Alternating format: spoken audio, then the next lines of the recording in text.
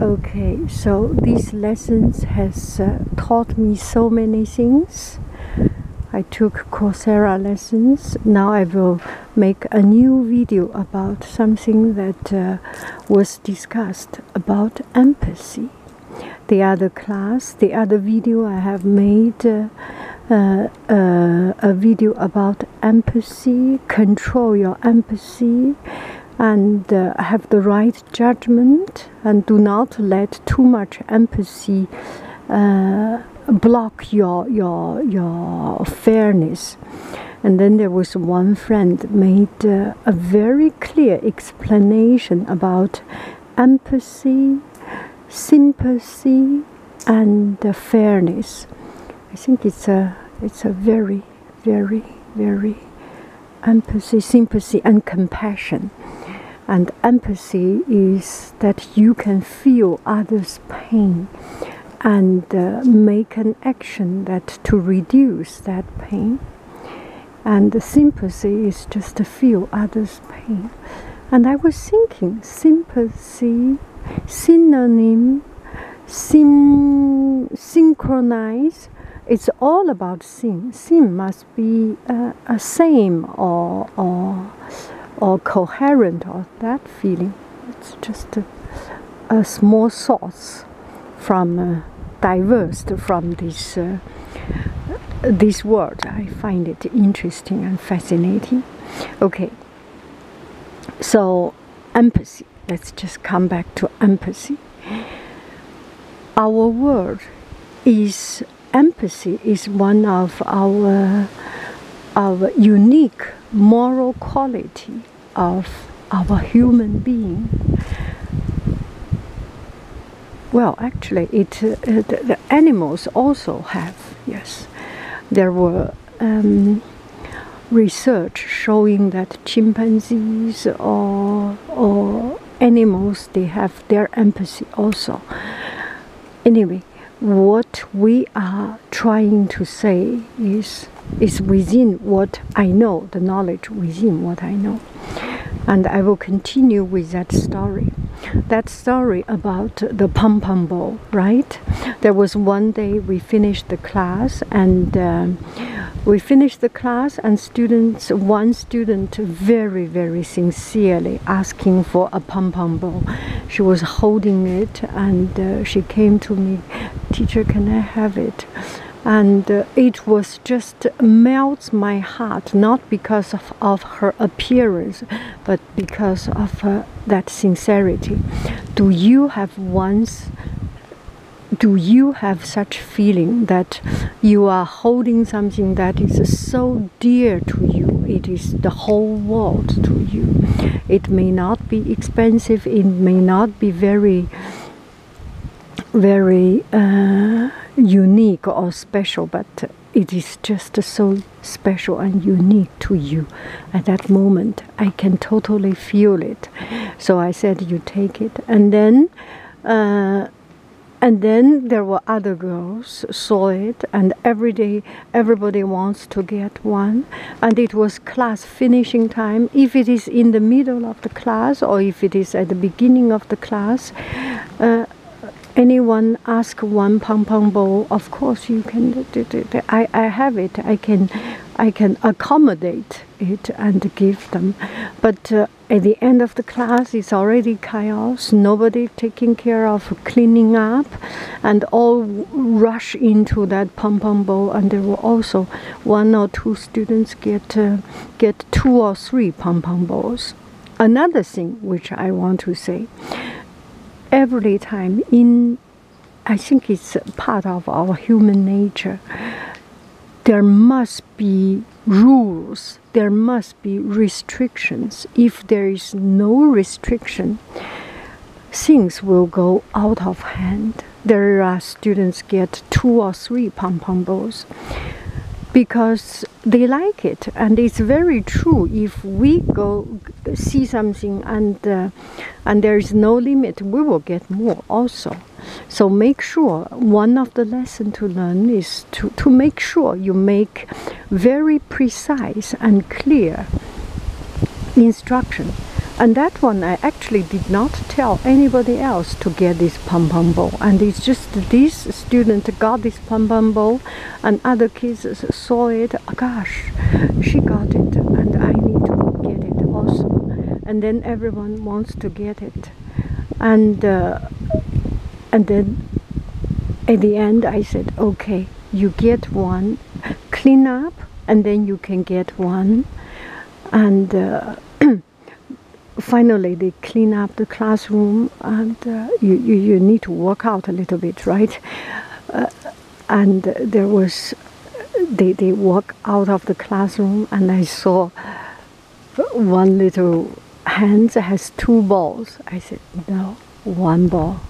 And I took the extra ball, and she had 2 or 3, I think, 2 or 3, and it was such a hard decision between these 3 balls, red, pink, and blue. And I said, okay, eeny, meeny, miny, mo. She ding, ding, ding, ding, finally got one. I took the other. And to my surprise, actually, this was just that blue ball was in my pocket, because I was running into the classroom, run between this class and that class. I didn't put it into other place, back into the pom-pom ball basket, and there was 1 extra in my pocket. So that was the story. It was not a success story. But the next day it becomes a success story, because I posted this video and I got friends suggesting me, this time may not work out, but once you give clear, you make sure you are fair, and you are compassionate, and you have empathy, and students will remember it for life. And the next day we had class, and at the end of the class we start to clean up, and some faster, some slower, and some still stuck into doing something. It's just so natural part of it. And always there are some students that's better, does more job taking care of others. So there was one little boy, one student, he was cleaning up, and usually he did not clean up that much, but that day he was just in that mood, and also praising really helps. I said, oh, you are doing so good. Look at, I see is doing this. I see is cleaning up. I see is picking up the pencil. And he was so proud of himself. And that day, he was the star. And when we walk out, I put my hand in my pocket. I found that blue pom-pom ball. Ha ha, the moment.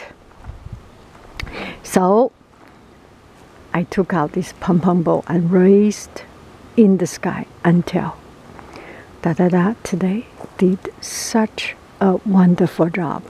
He was quiet in class, focused in class, and worked with others very well, and just a wonderful day. And even at the end, helped others to clean up everything. He deserved this very special pom-pom ball.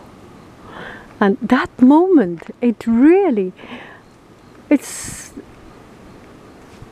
just so good, so good. That pom-pom ball, it's a winner. Winner, winner, chicken dinner. That was a winner. I am so happy. Make sure you have the right expectation, you have compassion, you have fairness, and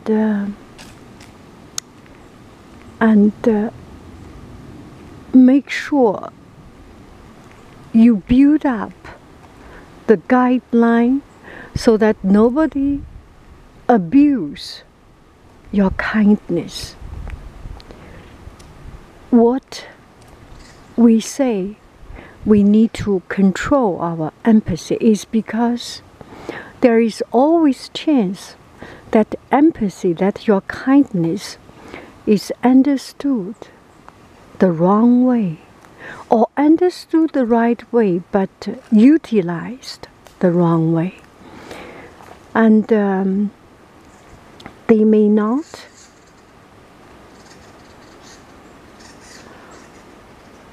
there is a chance that this kindness is being exploited and being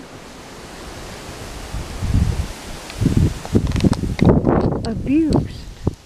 Oh, dear.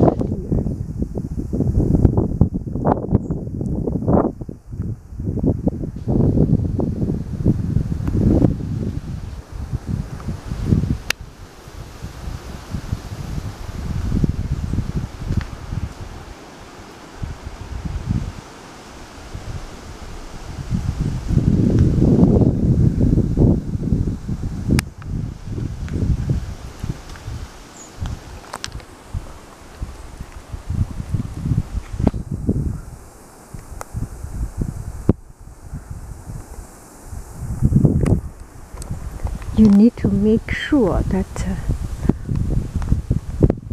you need to set up rules that kindness is to be appreciated with gratitude, with respect, and with mindfulness.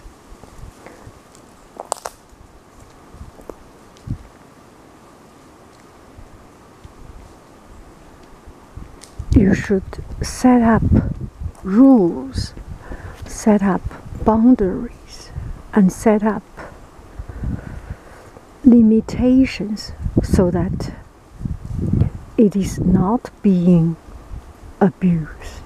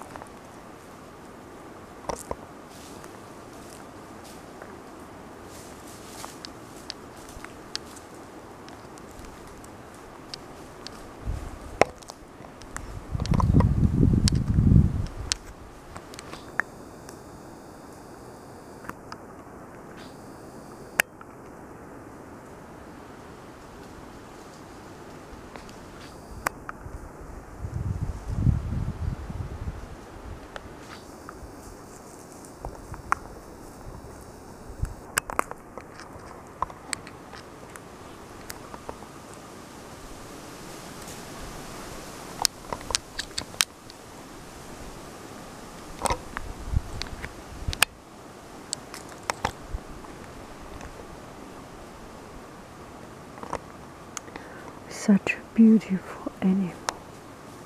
They are so beautiful animals. If we respect each other, this world is a better place.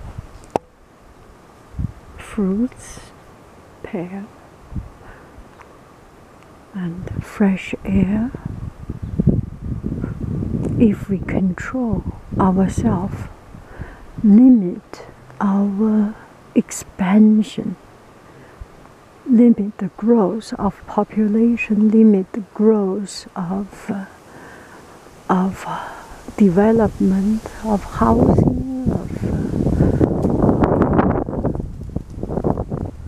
new territory, we will have more things left in this world for us to appreciate.